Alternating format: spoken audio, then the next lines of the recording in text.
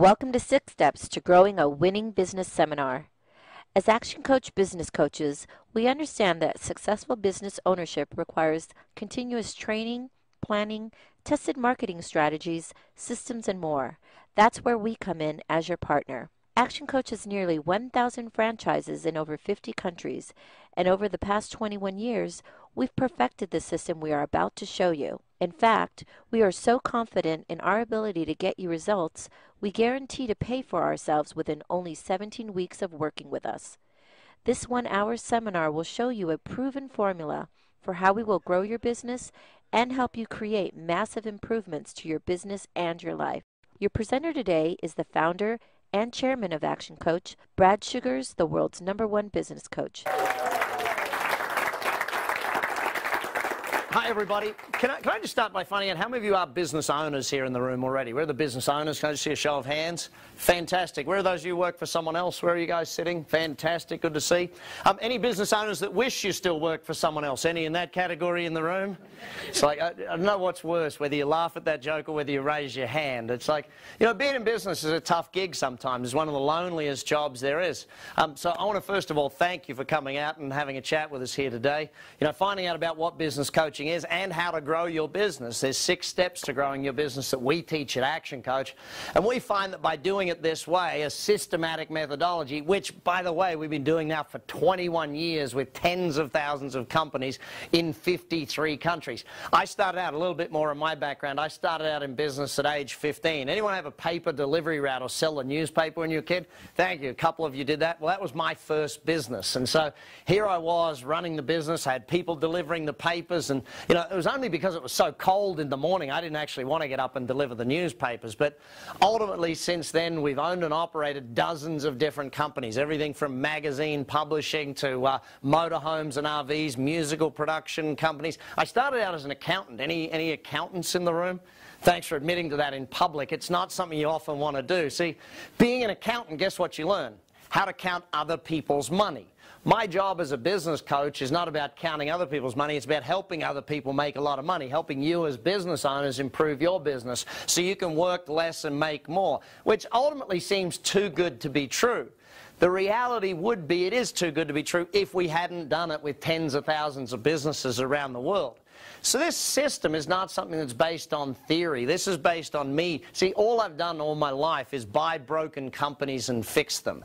Nowadays, I've written 15 books on how I do that. Nowadays, I've spoken in countries that I couldn't, you know, I can't even speak the language, yet they translate for me. It's phenomenal. Our books are sold. I still remember getting people from Nigeria writing referrals about my books and stuff and thinking, well, that's phenomenal that we're helping businesses grow in all of these places. Just a little bit about how I started with this. You see, when I first started business coaching, it was because I found out why, well, even further back than that, my customers in one of my businesses kept disappearing. Now, they were all business owners, and I was thinking, why are my customers not coming back and buying from me? So I started calling them, and guess what I found out? They weren't there anymore. They weren't even in business. Subsequently, what I've learned over the years is that 80% of businesses fail, and so many of them do it in the first year or 2 years, to the point where now it became my absolute passion and desire to change the way business operates, to change what happens. Because when you understand how many businesses go bankrupt on a day-to-day basis, how many business owners are struggling on a day-to-day basis, to even pay the wage of their staff, to make payroll each month, it's killing a lot of business people. And so that became my passion. And so for the last 20 years, I've traveled the world teaching people how to run their business, to the point where now we have governments paying us to help grow companies because we can get more jobs happening. These are the things we do, and it's why I love what I do. It's why I started this company, and it's probably why you're all here, because you started your business for a reason. I'm not sure what it was. Maybe it was a better lifestyle. Maybe it was to be your own boss. Maybe it was more money, maybe to spend more time with your family. Whatever it is, Let's take a look at how we actually do that. So building a business is pretty simple, but to do it we got to follow a simple set of 6 steps. So you ready to learn the 6 steps? Say yeah? It's a very simple thing to do, but we got to start right here. What is a business? By definition, most people understand a business wrong. Most people think a business is like creating a job for yourself. It's not about you being busy. Business is not spelt with a Y. What it's all about is creating a very simple thing, a commercial, profitable enterprise. Now add these 2 parts to it, and this is where most people fall down. That works without me. If I've got to be there, it's no longer a business, it's a job for me. My goal is to create a business that works so I don't have to. See, the reason most business people, the reason you work so hard is that your business doesn't work, you do. Ultimately, if I said to you, how are you going to take another 4 weeks vacation? How are you going to do this? How are you going to set your business up so that it allows you to do that, so it allows you the freedom? Most business owners end up in the exact opposite scenario. They end up trapped by their business. They end up stuck in their business. They end up having to work harder than all of their employees for less money than their employees. And that's craziness in what we see. The way we teach it at Action Coach, the whole aim of this is to get the business to work so you don't have to. See, if I could reduce your hours each week, if I could cut back the number of hours that you are actually working, would that be a good thing? Yes or no? Yes. How much would you want to cut it back? And that's an interesting point. Do you know how many hours a day or week you actually want to work? Versus most business owners who, they just keep working as long as it takes, as long as it takes. They don't have a plan to get themselves out of it. That's the first thing I want you to understand. This system is a methodology to get it so the business works so you don't have to. And that's the ideal point behind it. So, let's take a look at the 6 steps. Each of these steps is very simple, but very, very powerful. We start down the bottom here, mastery. Well, mastery depends on which part of the world you're from. You pronounce it different ways. I say tomato, you say tomato, different things. You know, being an Australian, it's funny, my accent's understood in about half the world, and the rest of the world's going, what is he saying again? You know, but it's an interesting one. Being Australian, we understand that lifestyle is why you go into business. Building a business through the whole lifestyle aspect. So this mastery is where we got to start, though. We start at the basics. We've got to get the absolute fundamentals right. Now, the aim of this is to eliminate chaos in a business. How many of you ever found that the business runs you, you don't run the business? Anyone in that scenario? Working too much, doing too many hours, doing that? You know, it's a point where we have to change that sort of thing. So our idea is to get rid of the chaos, get rid of the putting out fires, get rid of the reactive methodology of running the business and get proactive about the business where you run it, where you're actually in control of this thing. Stage 2, once we've got the stability from mastery, is about cash flow. Most businesses struggle with cash flow. You know, most businesses are not making enough money to really grow at a rapid rate. If they had a lot more money come in, they could grow faster. They had the cash flow to do it. So here what we're doing is about creating a predictability of cash flow. When we say the word niche, what we're looking about here is the marketing side to your business. Now, if I ask the average business owner these 2 questions. First question, how many pages are currently, in fact, you might like to write it down, how many pages are in your current written documented marketing plan? Write the number down for me. It's probably a fairly round number for most of you, isn't it? You know, the reality of when I ask that question for most people is it's a pretty simple question, but most people don't have an answer other than 0 pages or 1 or 2 pages. Why? Because they don't know how to write a marketing plan. They don't know how to do marketing. Now, here's the question. Do you want to put more money into marketing or less money into marketing? Which one? More. Well, you guys say more and you guys say less. Well, hang on, who's right here? The people that don't want to put money into marketing are the ones that know that every time I put money out there, it just seems to be gone. The people that actually want to make money in their marketing, they're the people that sit there and say, well, hang on, if I put more in, I get more back. That's what we want to teach you. That's what my whole book, Buying Customers, is all about. So read that book as well, which you got to buy it first. Make sure you buy those books. Great books. Everyone should be reading all of my books. I'm a salesman first and foremost. Where are the other salespeople in the room? Okay, let me re-ask the question. Are we all in sales, yes or no? Yes. Yeah, we're all in sales at some point, you know, and this is the thing. If you believe in what you sell, you'll sell it well. So, we have to get the niche right, the marketing. Predictable cash flow has to be a part of our business day in and day out. Then we got to go to efficiency. This is where we build in the systems within the company, the leverage. Leverage by definition is more with less. If we build in the systems, if we build in the efficiency, what it does is it buys us back our time. You know, one of the biggest challenges of business is that there's no systems in place, so therefore you've got to work a lot of hours. You've got to do all of the extra work. There's no one else can do it. If you've ever said, or in fact, think of it this way. How many ever said this statement, no one can do it as good as me? Or if you want a job done, you've got to do it yourself. You know, those sort of statements. Why? Because there's no systems running your business. You're running it yourself rather than using the systems to run the business, and that's a very important point.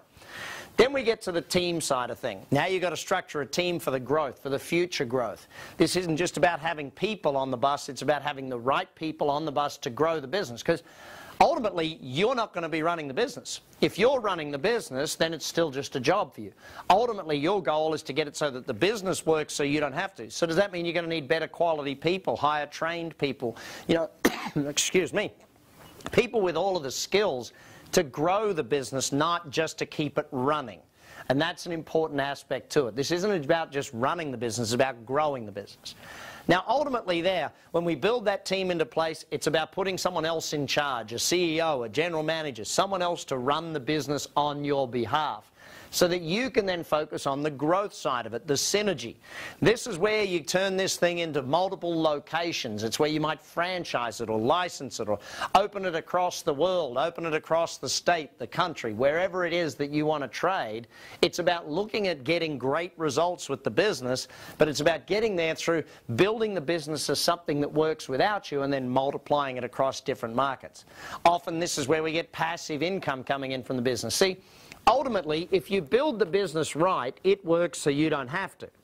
Ultimately, if you build the business to a point where it works so you don't have to, guess what? Now your income comes in whether you get out of bed or not. Imagine, like I know for me, one of my restaurants, I literally only visit the restaurant to eat or have a beer every now and again. That's it.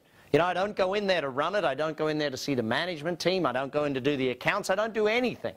I literally only visit. To the point where the other day I went in there with my family and my daughter came up to the front counter and the young lady on the front counter said, "Hi, have you got a reservation?"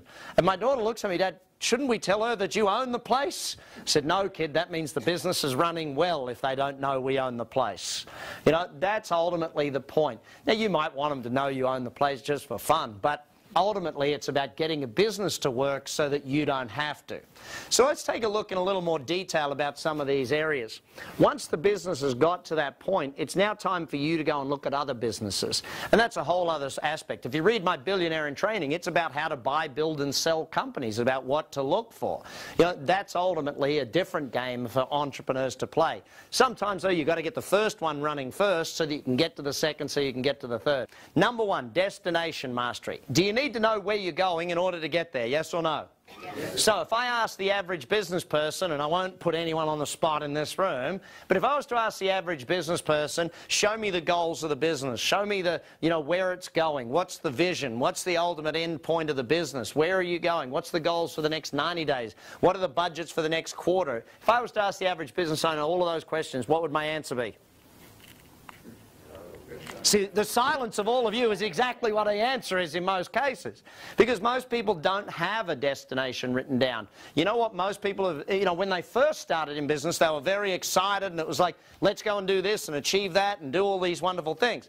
Now we get to a point where most of them, you know what they actually care about? Can I just pay the bills this week? You know, and that's one of the worst things. If your only goal is to just pay the bills, then guess what you're going to achieve? Just paying the bills. Nothing more than that. So make sure you understand what it is you're going, where you're going, the destination. How much easier do you think it is by finding the destination if you have a coach sitting there with you, helping you decide where you're going to go, asking you the right questions about getting you there? That's what coaching does, is it has someone from the outside looking in. One of the funniest things, I know there's some husband and wife teams here in the room, when we sit with a husband and wife team and ask them, hey, what do you want out of the business and what do you want out of the business? And the two of them want two entirely different things. That, by the way, there's some interesting talks that night at home, I'm sure. But the point of it is that we help you get clarity on where you're going with the business. What are your goals? What do you want it to be valued at? What revenues do you want it to be doing? What are the profitability you need it to be doing? How many days a week do you want to work? How many vacations or what type of holidays do you want to take each year? These are important questions that you need to know for yourself and for your business. By the way, there's no use setting business goals and then personal goals. One of the things we always look for is, what are your personal goals, and let's build a business to suit that, okay? Second area of mastery, the money side of it. Well, excuse me. Would it be an interesting thing if I told you that, well, put very simply, most people in business aren't very good at keeping a track of their numbers? Would that astound anybody? No, it wouldn't astound anybody. The challenge, though, is if you don't know your numbers, then how are we going to make any decisions? If you don't know your numbers, how do we actually grow the business? So oftentimes we've got to get people back in charge of the money of their business. Because until you're in charge of the money, how do we make decisions on how we actually will reduce an overdraft, or how much stock or how much inventory we've got in the business? Which inventory is selling, which isn't, where the highest profitability is, so we know what items to sell and what items to not really focus on. You know, these are some of the aspects of it. How are you compared to industry benchmarks? These are some real big challenges and some big questions that business owners need to ask. How many of you are starting to get a point here that maybe some business owners aren't acting like owners? Does that make sense? It's like a lot of business owners, they're acting like employees in their own business. They're so busy doing the work in the business. Like, I was chatting with a lady just a few weeks ago, a hairdresser. What do you think she does all day, every day in her hairdressing business? Cut hair, doesn't she? So who's running the business? This is the simple question. No one's running the business. You know, she's cutting hair all day, and here's the real interesting point. She was quite upset when we discussed this, because she said, Brad, I don't take home any more money than any of my staff. They take home about the same amount of pay I do. I said, well, hang on, you do the same job as them. Why do you believe you deserve more? She said, well, I own the business. I said, yeah, but you're not acting like an owner. You're acting like a hairdresser, an employee in your business. I'm going to get you doing the business side of it as well as the hairdressing side. Build the business, not just the job of the business. Then we got to look at the time area of the business. So if we want to get great productivity out of people, do we need to know how to manage time? Yes or no? Guess what? You can't manage time. You can only manage people. Time doesn't stand still. There's no such thing as time management. There's really people management. So how do we actually get the highest productivity out of the employees in our organization? Basic management techniques, basic management systems, basic leadership. These are the things that need to happen in order for us to actually make the business work. If we're going to double a business, you got one of two choices. You either double the number of people or you double the productivity. Which one's cheaper, do you think? Productivity, way cheaper, isn't it? So that's what we've got to look for in this area of building the business.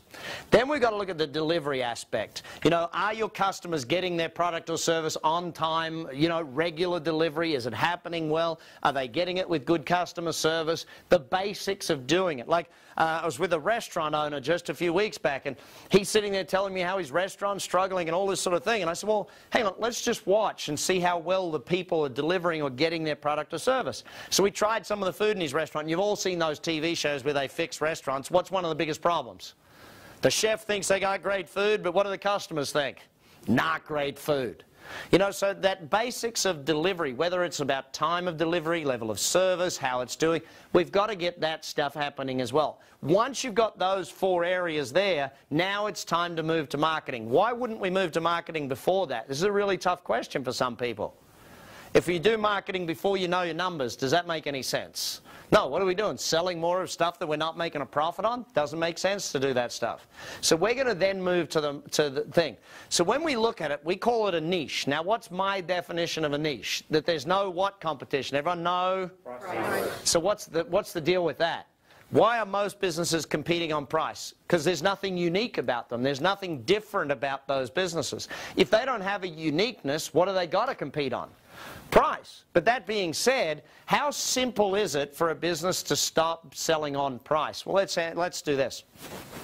You call, let's say you're calling someone to buy new tires for your car, okay? You call them up, want new tires for your car. What's the first question you're going to ask? How much for what's the price for tires for this type of car?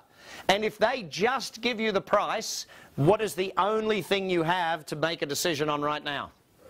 Price. So we've got to teach people how to not focus on price. We've got to teach salespeople. We've got to teach the marketers how to focus on value, how to focus on things. What's one of the fastest ways you can kill a business? It starts with D. Discounting, correct. The moment you start discounting, you're starting to kill a business. You know, too often, and especially in small to medium-sized companies, when they start thinking discounting, they start actually losing business hand over fist because, well, here's the thing.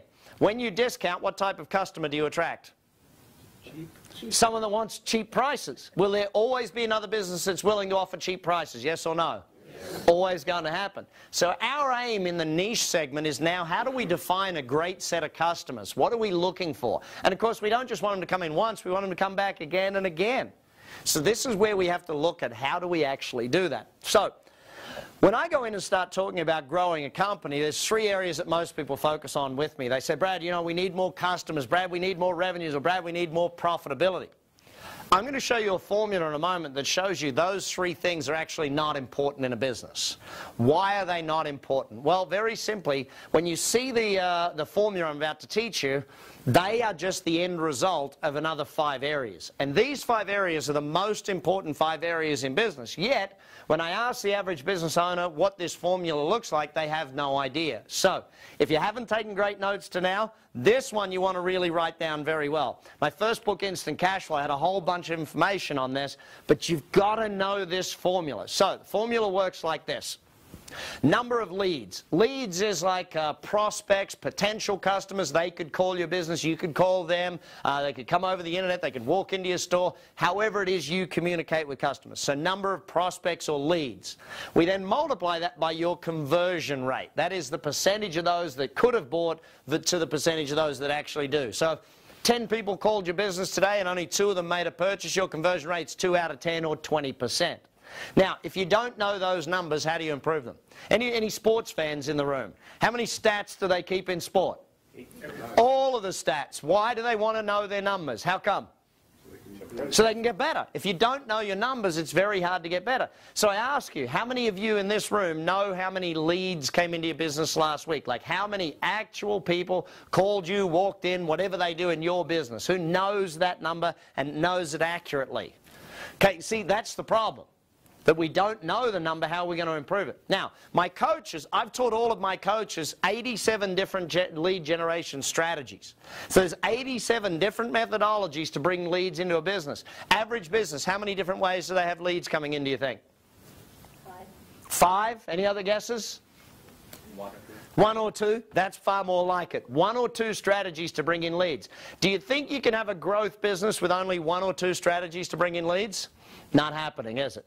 And again, this comes back to my marketing question. Why aren't people putting more money into marketing? Because usually their marketing's done badly, therefore they put money into a radio advertisement, it ran 10,000, whatever number of times, and they said radio doesn't work. And it's not that radio doesn't work, it's that that advertisement run on that station at that time with that offer, that headline, and that voiceover didn't work. A lot of variables to look at in this thing.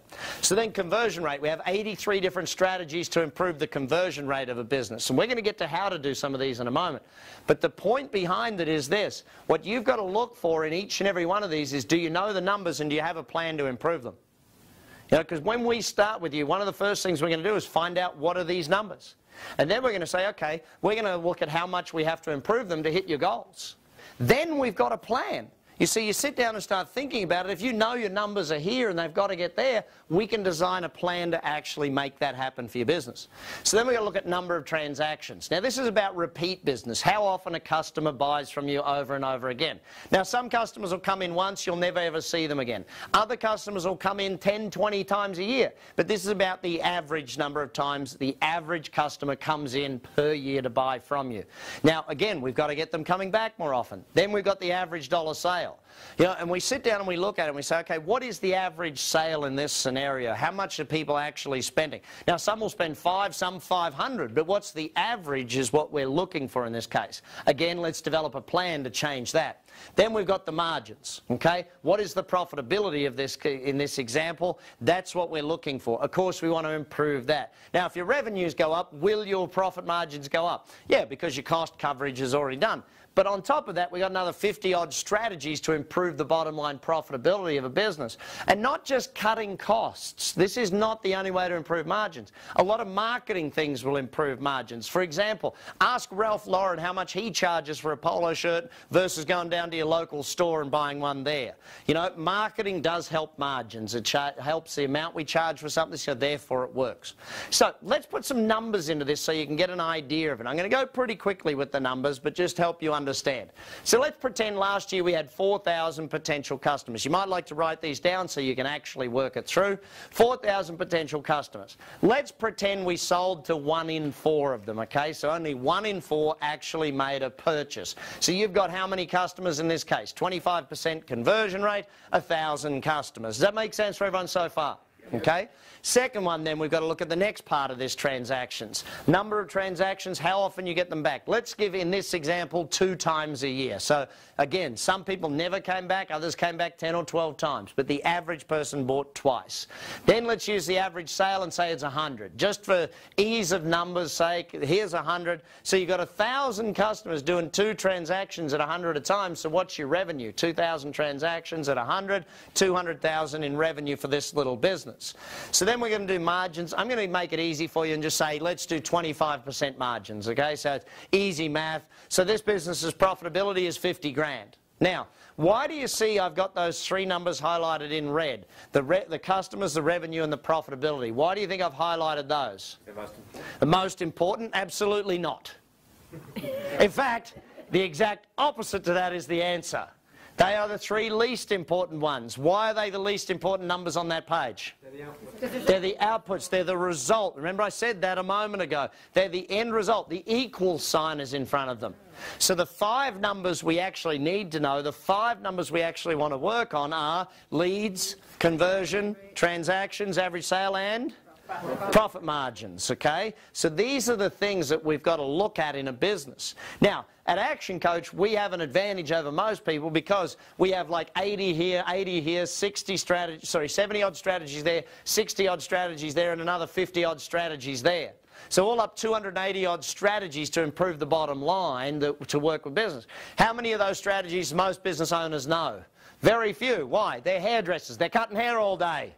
You know, they're not focused on this stuff. This is where we've got to get you to focus. But it takes the mastery area first, getting the basics done right. Then we move to the niche to take care of the cash flow. Just let's look at each of these areas if we could do a 10% increase in them. Now, most of the time we can grow your business a lot faster than you can grow it.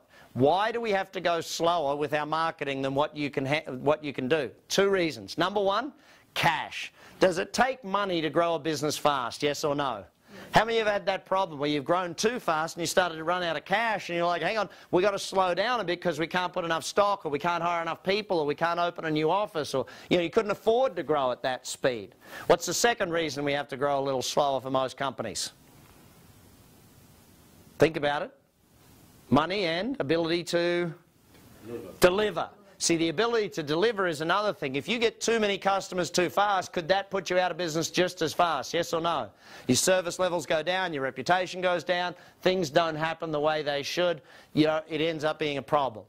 So sometimes we can grow a little faster. Most of the time we've got to go a bit slower in the beginning so that we can get you up to speed, and then we can grow real fast. So in this example, I'm only going to do 10% in each area. So let's imagine we worked on 4 or 5 different strategies over 12 months. We tested them, we learned what works, we've measured them, we got results, we knew what was happening, and we could increase your lead flow by 10%. Now, by the way, for most of you, increasing your lead flow by 10% is as simple as actually measuring where they're coming from right now. One client of mine, this guy spent a lot of money on marketing. He was about 80 grand a month. We started measuring where his leads were actually coming from. We found that only 30,000 of his 80,000 was bringing him in leads. The other 50 grand was bringing no new customers for his business. How fast do you think he stopped spending that 50 grand every month and put it where the 30 grand was, and what happened to his business? 2.5 times the number of leads because he put the money where it was supposed to go, not where it wasn't performing. Measuring your numbers is real important. We've got to know them.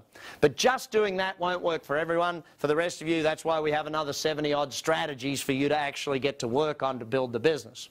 So in this case, 4,000 becomes what, gang? Call it out for me. 4,400. Not a big increase, but it's very powerful. Let's work our way through. Then we've got to work your conversion rate. Again, just measuring it alone. How many of you know your conversion rate now? Like down to the decimal point, you know that if 20 people call, we sell this many. Who knows that number in their business? One or two of you, fantastic. The rest of you, you got a lot of room for growth if you don't know it, because whatever you guess it is, it's about half that, okay? Most of the time, in fact, I worked with one guy, a big electrical company, a big electrician, lots of vans out on the road with guys doing electrical work in all of these different places. Here's this guy, he says to me, Brad, we're great at sales. We sell 70 or 80% of people that call. Said, fantastic. 2 weeks later, we'd measured it for 2 weeks. 2 weeks later, I came back to visit and I sat down with him and said, how's the conversion rate? And he was very upset. I think, in fact, he was ready to fire all of his staff at that point in time because he was spending a lot of money on advertising and bringing leads into the business, but they were only converting 17%. Now you think about that, that means more than 4 out of 5 leads are just burned. When they call up, they don't convert them into a sale. We've got to measure it. But then again, we've got another 80-odd strategies to improve the conversion rate. So if we took a year, do you think we could get 10% better in your conversion rate, yes or no? Yes. Yeah, especially if we measured it and knew what was happening and did all those things. So in this case, 10% more than 25 is what, everybody? 4,400. So, sorry, hang on. This one here, the 25%, not 35, it's 10% better. I don't want 10% more, just 10% better. I should have worded that properly. So in this case, we go to 27.5. So I've already done the math for you. That gives you 1,210 customers, 1,210 customers in this case. Then we're going to work on your repeat business. Now, simplest one of all of repeat business. How many of you, raise your hand if you've done this. Did every customer you've done business with in the last month even, just the last month, get sent a note that said, hey, thanks for buying from us. We really appreciate you buying. Who's done that? Okay, again, room for improvement here, gang. Lots of room for growth. My challenge with each and every one of you is that all of these things have got to happen if you want the business to grow. Give you a simple example. One company sent me a beautiful thank you card. It was a restaurant. I ended up becoming their best customer because my waiter sent me a handwritten note saying, hey, thanks for buying from us. We really appreciate it. Love to see you back again soon. If you need another booking, please call me, your waiter, Phil. He became known to me as Lucky Phil because that guy got good tips. But the point of it is, what are you doing to get your past customers back? How many of your past customers have ever said to you, hey, I didn't know you sold that, or I didn't know you could do that? Lots of them. Why? Because they don't know what else to buy from you. In fact, how many of you at least have a database, a list of all of your past customers, their names and addresses and emails? There must be a bunch of you with that. Okay, great. Keep your hand up if you still write to them at least every 90 days and ask them to come back and buy more often. Keep your hand up if you do that. Okay, so most of you are not doing that. You've just spent all that money getting that new customer, getting them to come to you. Doesn't it make sense to know their name and address and get them to come back more often? So even if all we did was 10% better. By the way, I was in, where was it? Ireland. In the north of Ireland, there's a guy raised his hand. He said, Brad, can't possibly get more repeat business out of my customers. And I said, why is that? And he said, because I'm in the funeral business. It's like, okay, buddy, yeah, you got me, you got me. But actually, I got him back because I said to him, hang on a sec, who's the customer, the dead person or the family? He said, well, the family. I said, good. Any of them ever going to die? He says, yes, it's good. Keep in touch with them. You know, actually, I had a realtor argue with me. I was just up in Milwaukee, and this realtor said to me, well, Brad, hang on a second. If I write back to my customers, it's not worth it. They only buy a new house every 3 to 7 years. I said, well, hang on, let's do the math. I'm suggesting you write back to them every 90 days. That's 4 times a year. What's it cost to send a letter? You know, $1, £1, €1, wherever you are in the world, it's going to cost you like $1. So here we are, $4 a year, 7 years, $28. Is that a pretty good investment to get a customer back? Yeah, and this is the challenge I have with a lot of business people. They spend all the money trying to get new customers and forget, what about keeping the past ones coming back? So number of transactions, in this case we go from 2 to just 2.2, 10% better. Then we're going to work your average dollar sale. This one's pretty easy. If you just measure this one, it will go up. Or you do the McDonald's lesson. What does McDonald's ask you? You go and order a burger and they say, would you like fries with that? You know, they ask you if you want the fries, and 3 out of 10 people say yes to that question. I was working with a group of lawyers, and lawyers are real funny, teaching them sales.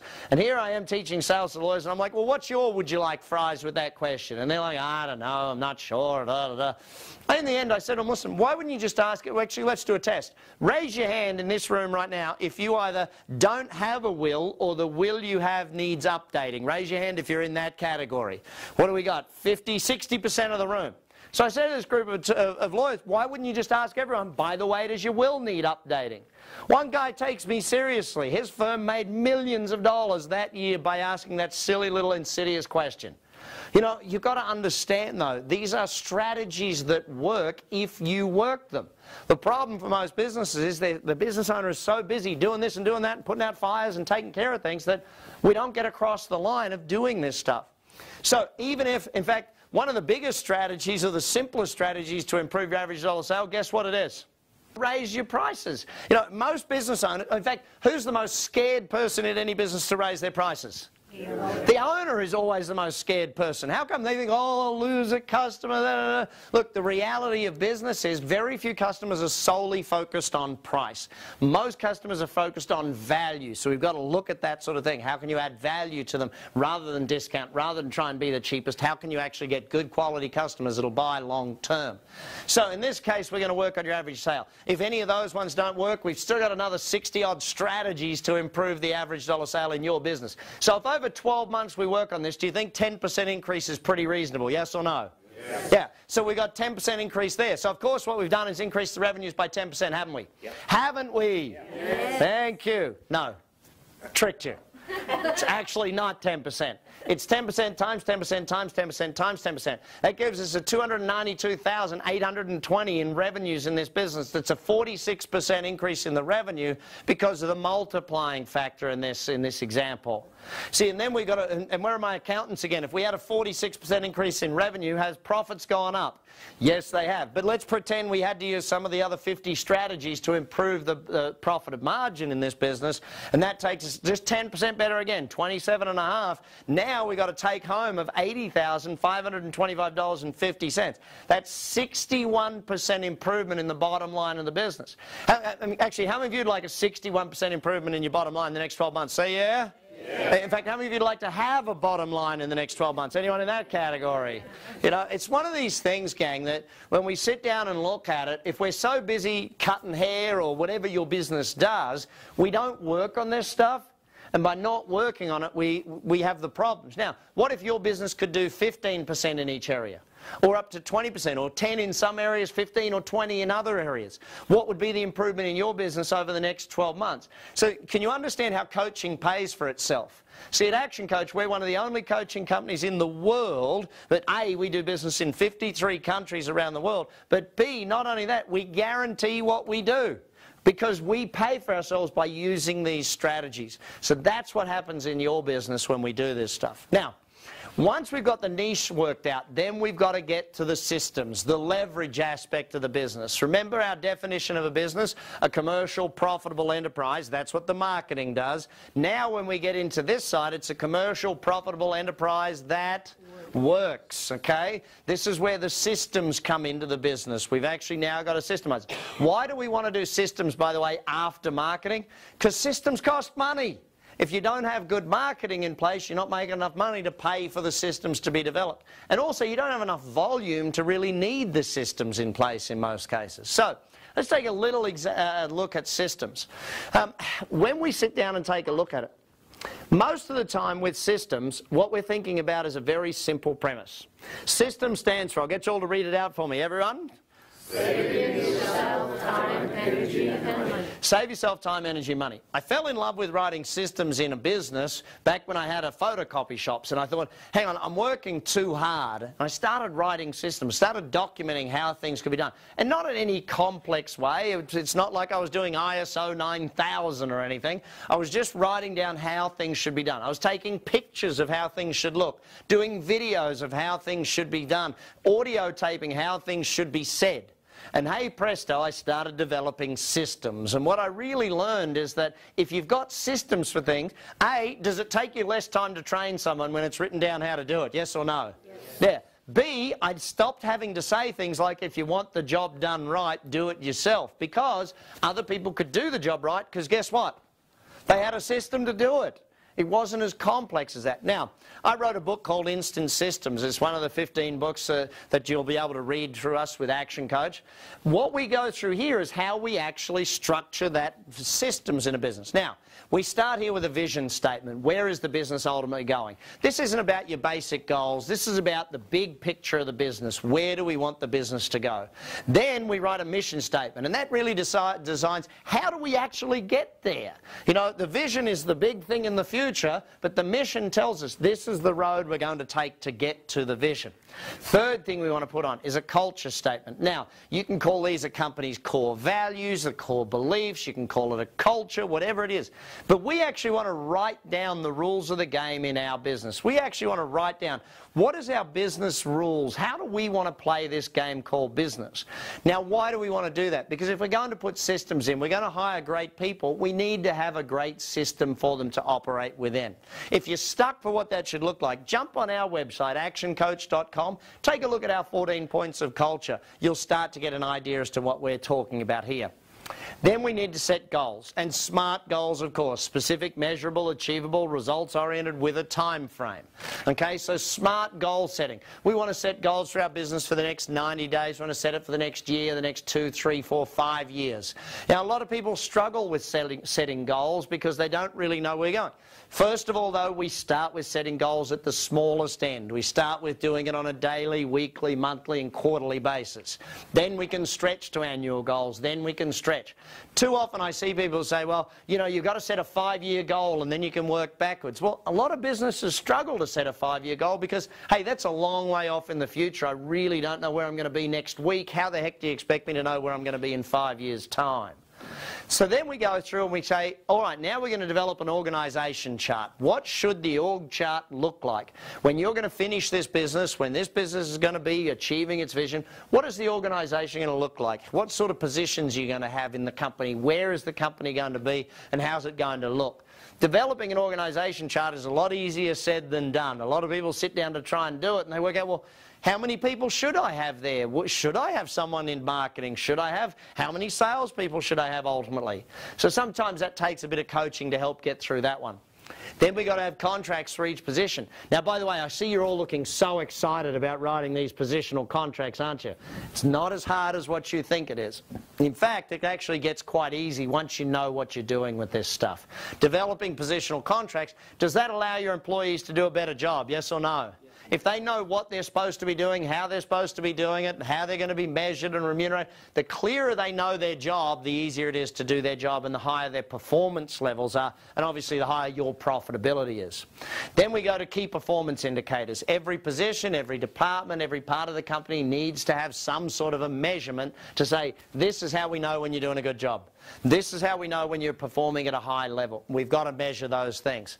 Then the how-to part of the system. Notice we haven't got to the how-tos until point 9 in this. This is why most companies, when they go to put systems in place, they fail. Because they haven't done the groundwork to get the systems to work. What's the use of writing a system if someone doesn't know it's their job to do that part of the system?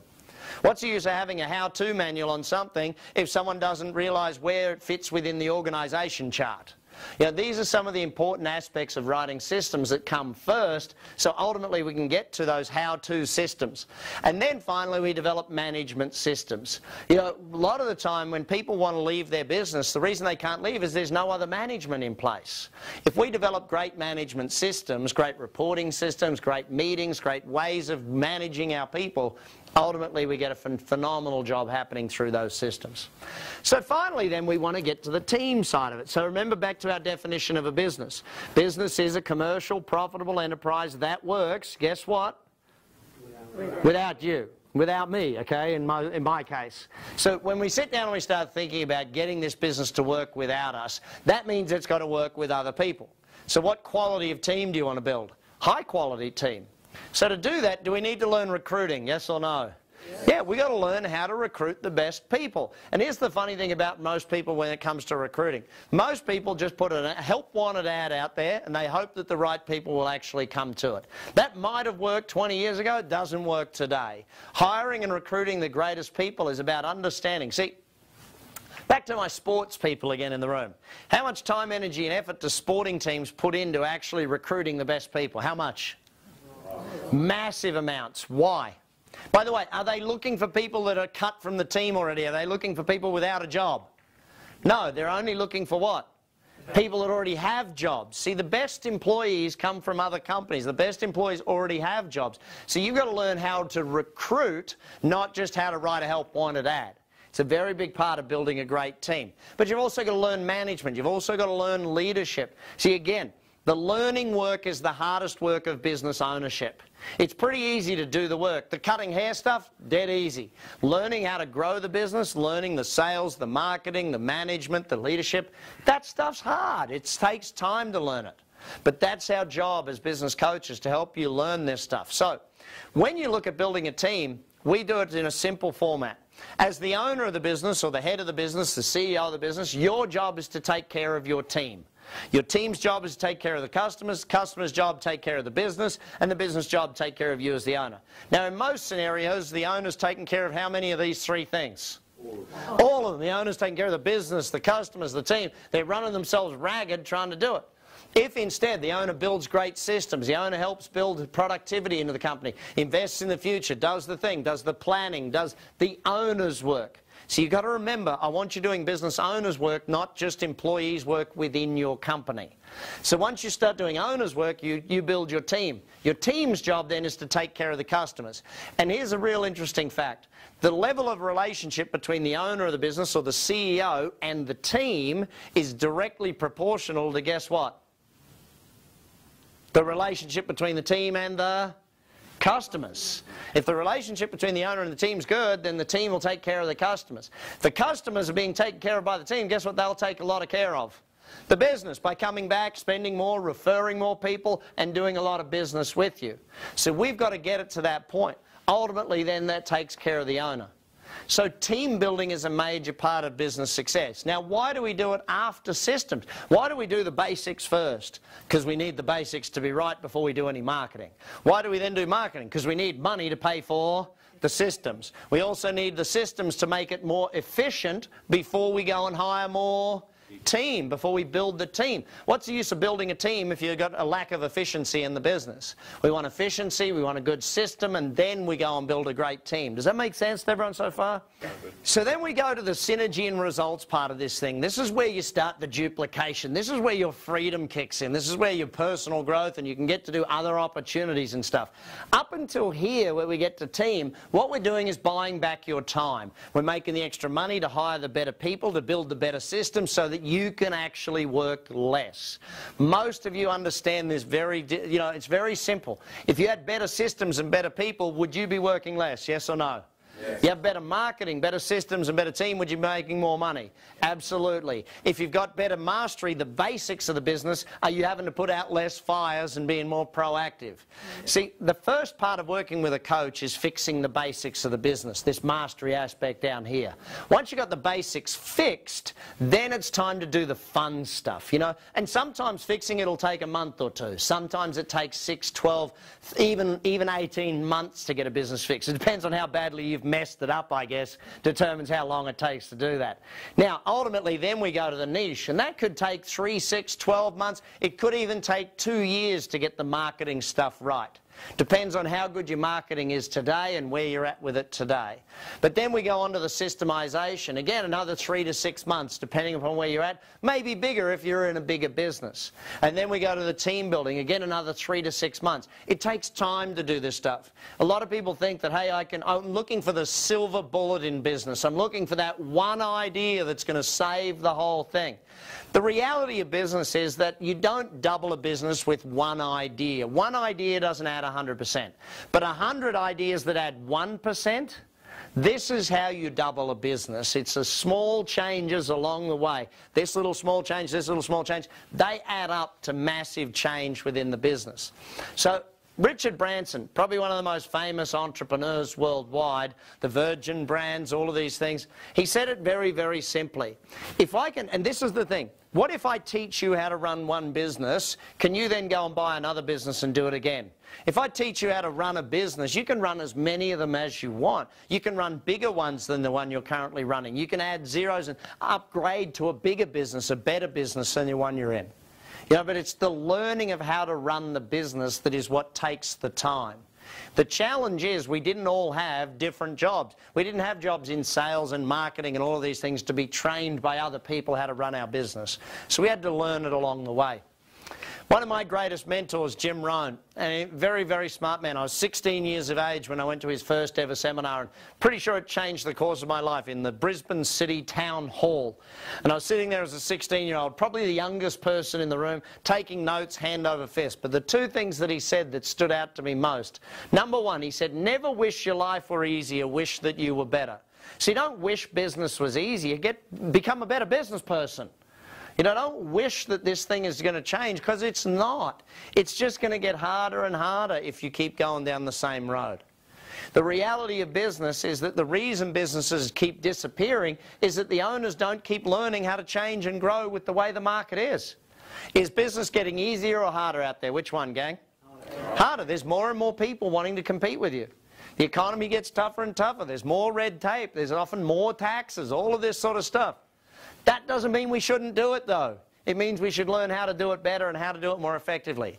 Second thing Jim Rohn said, work harder on yourself than you do on your job. Now, I translate that to work harder on yourself than you do on your business. See, if you become a better business person, what all of a sudden happens? You build a better business. It's not rocket science, gang. This is a pretty easy way that we need to actually think about it. Building a business is not that hard if you know how. The challenge is how you're going to learn it. You're going to read all the books, or you're going to go and do courses. Most of you don't have the time for that. But do you have time to meet with a coach every week? Do you have time to have someone work with you every single week? For most of us, the answer is yes. I put it very, very simply. Where you get to in 5 years' time depends on the people you meet, the books you read, and the action you take. If you want to do the best decision you can, make a big decision. Take a big step. But working through the 6 steps is a very clear, systematic methodology. You know what a lot of business owners find when I show them the 6 steps? For the first time, they now actually have a plan how to get their business to work without them. For the first time, they now actually know how to make the business work so they don't have to. That's ultimately the goal. That's where we want you to get to, and that's why I started Action Coach. Hopefully you'll join us, and hopefully you'll understand how powerful these systems are for growing your business. Thanks, everyone.